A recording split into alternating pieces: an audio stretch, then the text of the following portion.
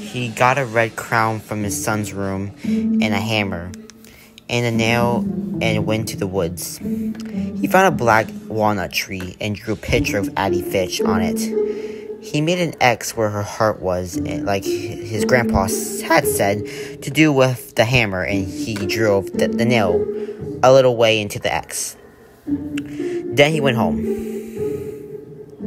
"I feel like a fool," he told his wife. "You should," she said. The next day, a boy named Timmy Logan came by Addie. Addie Fitch isn't feeling well. He says she wonders if you could borrow some sugar from you. Bill Nelson started at Timmy in amazement. He took a deep breath and tell her I'm sorry, but I don't have any sugar right now, he said. When Timmy Logan left, Bill went back to the walnut tree and drew a nail in another inch. The next day, the boy was back.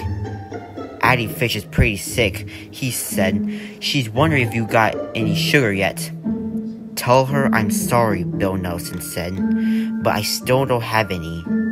Bill went out into the woods and drove the nail into another inch. The following day, the boy was back. "Addie Fitch is getting sicker," he said. "She really needs some sugar."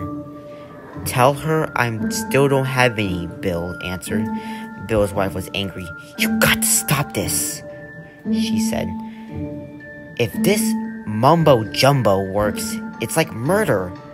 "I'll stop when he does," he said.